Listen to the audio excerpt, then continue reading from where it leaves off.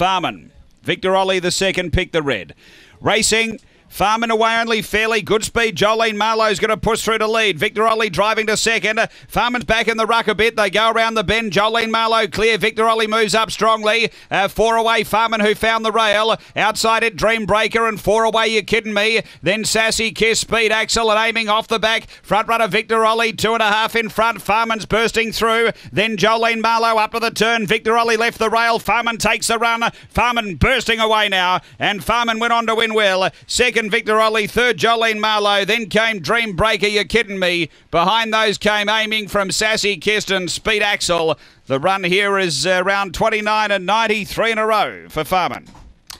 Has been too good. He was able to get to the rail. That was an important part for his race, and he pulled clear for a solid win. Number 7.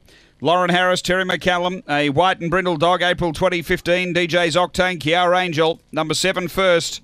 Farman, second, going to 1, Victor Ollie, Mick Giniotis, a Brindle dog, January 2015, El Gran Signor, Victor Explorer, and third to 2, Jolene Marlowe, Anthony Milligan, a Black Bitch, March 2015, Lochinvar Marlowe, Amity Kinship.